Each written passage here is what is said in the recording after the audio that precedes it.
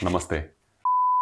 I'm Rishabh, and in this episode, we'll be talking about another form of Indian classical musical ornamentation, which is known as Gamak. In the previous episode, we spoke about Mead, and in this episode, we'll talk about Gamak. Now, what is Gamak? Let us approach Gamak the same way we approached Mead. First, we look at the bare basic minimum definition that we need in order to understand it, and then we try and look at it from the viewpoint of a listener. Why is it important to me to know about Gamak? Right, so first of all, the definition. Let's do as we did with Mead. Let's take 4 notes. Sa, re, ga, ma.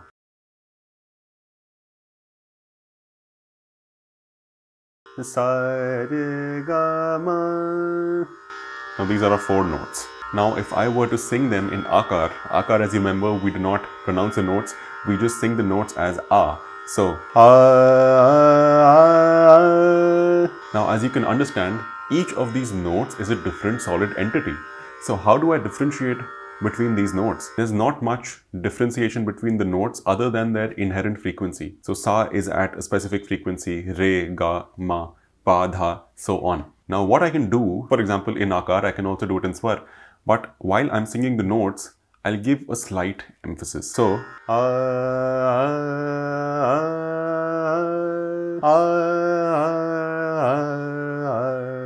when I was singing the notes, I gave a slight emphasis. And you know what? You can do it with me too, because it's very simple. When you're singing the note, all that you have to do is you have to exhale on top of the note.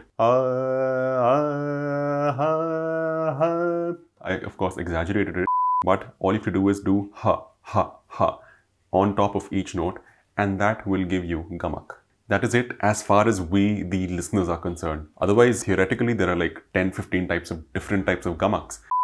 But there's honestly no point in learning 15 different types of Gamak if you're just a listener. Now suppose I'm singing an akar tan.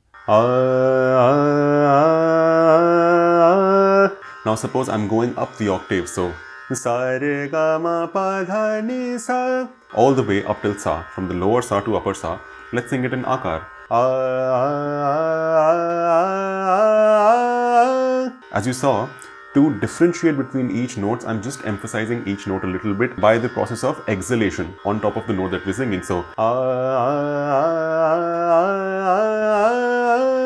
now why did I make you go up the octave? Now suppose an artist on stage is singing, let's say, a tan in akar. So, how will he differentiate between the notes that he's singing? And so rapidly, he will employ the usage of Gamak.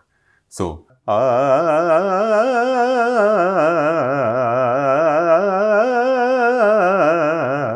suppose he's singing combinations. Sa, re, ga, re, ga, ma, Now, if he were to do this without Gamak, it would sound very plain. It would sound like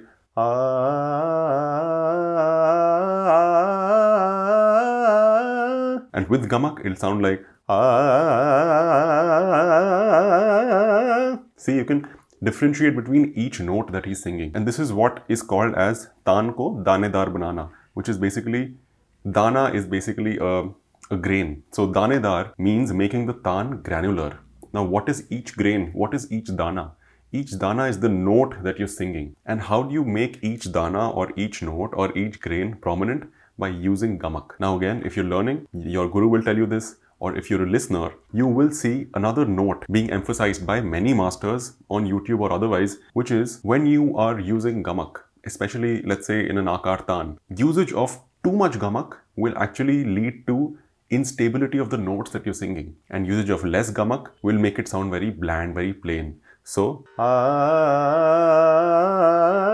sounds plain, sounds very plain. Employ normal amount of Gamak. Employ too much Gamak.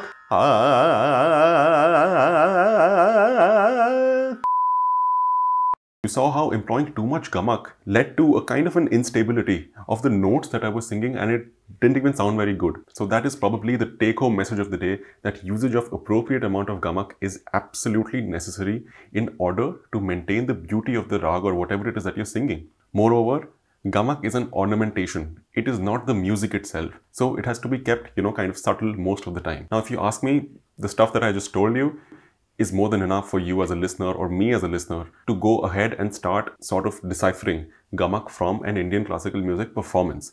Now, as we did in the episode of Mead, we will also try and understand why is Gamak important to me as a listener and why is the artist using Gamak in the first place.